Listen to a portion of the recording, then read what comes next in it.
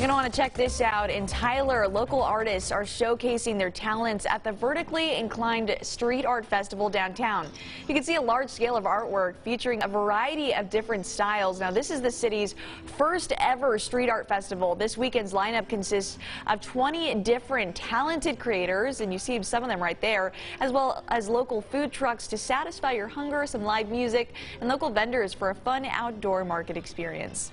I make clothes, I can paint anything, you know, and that's what we're doing out here today at Vertically Inclined, right outside of downtown Tyler. It's legendary. It's a day in history. Organizers say today was a great way to support local businesses who have been struggling because of the pandemic.